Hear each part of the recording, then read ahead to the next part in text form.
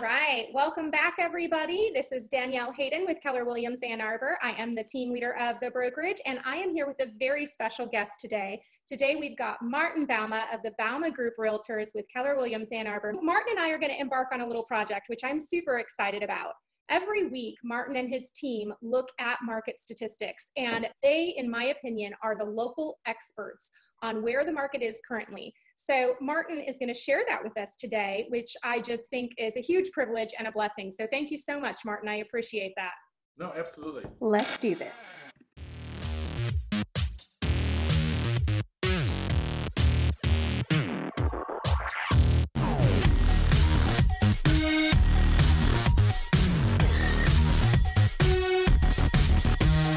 Martin, hi, how are you doing this morning? Hi, Danielle, how you doing? No, good. Good. So Martin and I are going to embark on a little project, which I'm super excited about. Every week, Martin and his team look at market statistics, and they, in my opinion, are the local experts on where the market is currently. So Martin is going to share that with us today, which I just think is a huge privilege and a blessing. So thank you so much, Martin. I appreciate that. No, absolutely.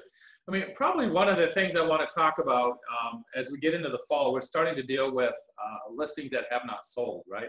And that's always a real tough proposition for people to, like, what do you do when you're not getting showings? And these people want to sell, it's priced properly, and how do you try to explain to the seller what they need to do? And so one of the things I do, and I can share some of those graphs at some later videos, but I go in and I track all these different market niches every single month. We see, hey, what's active, what's pending, and what is sold. So for instance, the downtown condo market, I do a lot of business in the downtown condo market. We are getting literally almost no showings. And so when I have these properties that are priced right, but they're not moving, I now can go to the seller and say, Mr. Seller, right now there are 40 condos for sale downtown competing with you. In the last quarter, and I know this for a fact, there were only 6 or 7 sales in the whole third quarter, which is, that's very, very low. And so I'll simply say, the bottom line is you're priced right, but when you're seeing basically 2 sales a month in that downtown condo market, what are you going to do to make sure that you're going to be one of the next 2 sales in the coming month? And it does come down to price, because if there's 40 units to pick from, you have to make sure you got to do something so that 1 or 2 buyers that comes along is going to pick your property. The number one thing you can do is make it very attractive, and by lowering the price.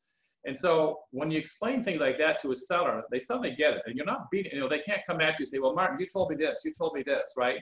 I said, I know I told you that, and there are costs to support that. However, we're in a situation now where we're going towards, the 4th quarter, and you want to be gone by the end of the year, right? So that means between now and the end of the year, there are going to be probably 4 or 5 sales, and there's 40 out there. So if you want to be one of those 5, you have to bring your price to a point that will make it attractive. And so when you explain to them, we have the graphs that show all this too, right?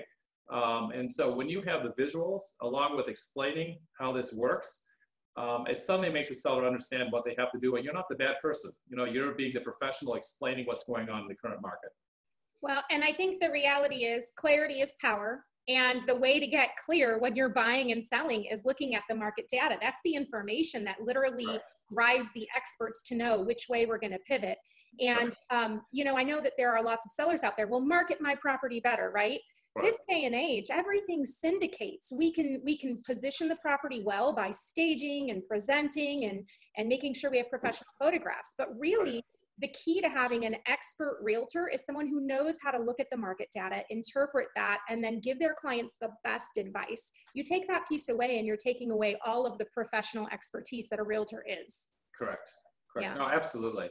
And that's the thing. I always tell people, my job, when I list a property, my job is to tell them, based on what I know at that point, this is the most likelihood of the price range that you're going to sell in, right? But I tell them, the market goes like this. It's not this continuous trend one way or the other based on a whole bunch of different factors, supply and demand and things like that. But what's happened here is the demand side has really sort of slowed down significantly. And a couple of reasons being the pandemic. And the thing is, the university not hiring. There was a hiring freeze in June. And so you explain all those things to them. A lot of older people are afraid of being in a high rise right now because of elevators and getting, catching the virus. And a lot of parents didn't buy condos this year because they didn't know what was, a lot of the downtown condos were purchased by parents of U of M students. A lot of them didn't buy because of the uncertainty. And so we explain all those factors, all of a sudden the dynamics of the market changes. Well, and just to clarify, right, the piece that we're talking about right now is specifically the downtown condo market. That's Yeah. where we're seeing a dip in demand. Yeah, I'm just explaining one market niche, right? But see, I can do this for every market niche in Ann Arbor because of the way we track information. Okay, I have a question for you. Yeah. Right now, this moment in time, do you feel that it's more or less important to look at the market than it has traditionally been for you and your team, and why? Oh, it is more important than ever. You know, keep in mind the last 10 years have been pretty simple, right? I mean, the market did all the work. We now have to really be professionals, and we have to really truly know the market. The information I just talked about, downtown market, there's no way Zillow and all these other sites can explain information in that format, right?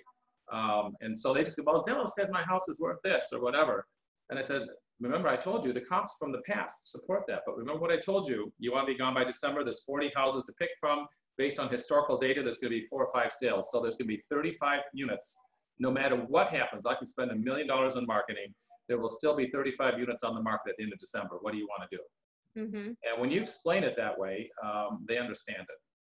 Yeah, and I always liked the point that you made before when I was in a class on this with you. You said, you know, you never know what's going on behind the scenes, right? There could be 3 buyers looking in one neighborhood for a particular price point, and there's multiple offers and multiple offers and multiple offers. Right. Well, now those 3 buyers have secured a home. The 4th house comes on the market, and they think they can price sky high because of the multiple offers, but all those buyers are currently gone for the next weeks. So it's the importance of being responsive, right, in those first couple weeks of the listing as well. Right.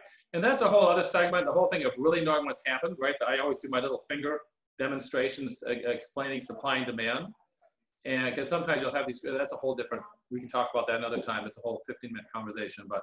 We'll have to cover that next week. Yes. Okay, really quick, I know you've got an appointment to go to and customers always come first. What little tidbits can you leave us with today about where the market is today according to your analysis? Right now, if you are under 500 and you're priced well and it's shows well, it's going to sell within the first week. And if your property does not sell in the first week, you're going to be sitting. It's a really weird market. We have a bifurcated market where that first couple of days to a week, people are afraid everyone really likes it, right? But the minute it sits for a week or so or 10 days, you need to make adjustments, and you need to do it fast because then they just sit. I mean, it's a very interesting market how quickly that happens. Yeah, absolutely. And I just having sold my house, I experienced the same thing. I wasn't at that price point, but I listed the home, 10 days, no offers, dipped it immediately by $10,000, got multiple offers, and I got $5,000 above asking. Right, so you've got to be responsive right now. Oh, yeah. It's not a time to play around with your home. You can't wait a month to give data. You know, you have to literally, if I put a house on the market in the first week, we don't have an offer, say, hey, you guys, we have to do something, right? So. Yeah. All right, Martin, how can people get a hold of you if they want an expert opinion on the value of their home? They can call me on my cell, 734-260-9444. All right, thanks so much, Martin. I wish you and your team all the best. You guys have always come from contribution, and I really appreciate what you do for the local industry, informing not only consumers, but other agents as well as how to be the best. Excellent. Thanks a lot, Danielle. Appreciate it. Have a great day. Good luck. Okay, you too. Bye-bye.